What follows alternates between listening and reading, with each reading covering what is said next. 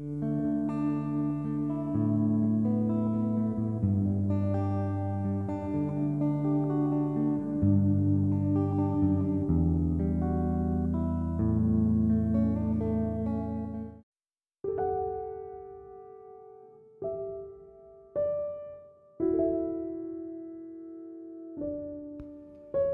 burial of Jesus.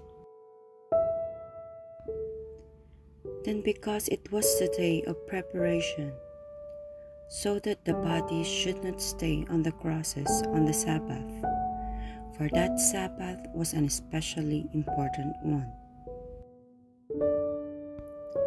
the Jewish leaders asked Pilate to have the victims' legs broken and the bodies taken down. So the soldiers came and broke the legs of the two men who had been crucified with Jesus, first the one and then the other.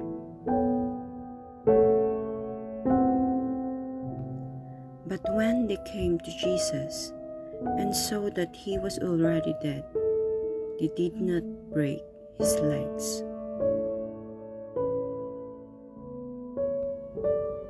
But one of the soldiers pierced him in the side with a spear, and blood and water flowed out immediately.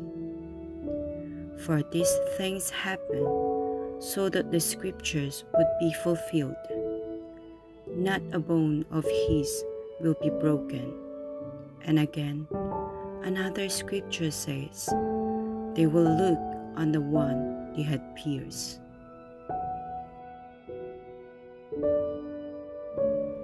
Now when evening had already come, since it was the day of preparation, that is the day before the Sabbath, Joseph of Arimathea, a highly regarded member of the council, who was looking forward to the kingdom of God, went boldly to Pilate and asked for the body of Jesus.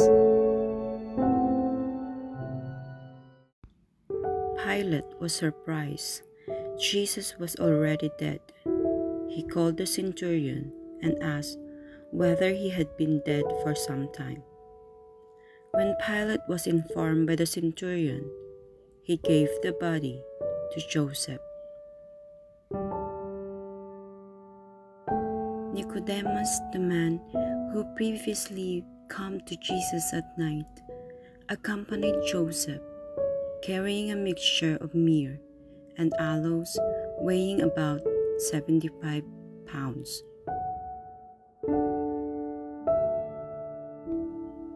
They took Jesus' body and wrapped it with the aromatic spices in strips of linen according to Jewish burial custom.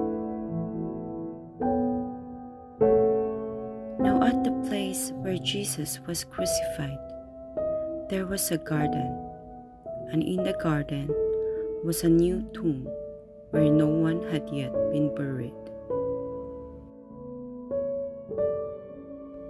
And so, because it was the Jewish day of preparation, and the tomb was nearby, they placed Jesus' body there.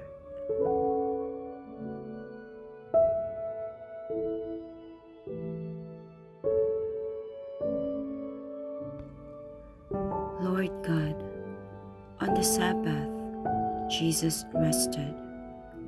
He was in the grave. He had finished his work. To most people's eyes, it looked as if it were all over. He was dead and buried. But only as a seed dies when it was planted in the earth, not to decay, but to spring to new life. Teach us to take refuge in you when we are afraid. Teach us that death is not our end. Teach us to hope always in you and in the resurrection, the making of all things new, through Jesus Christ our Lord. Amen.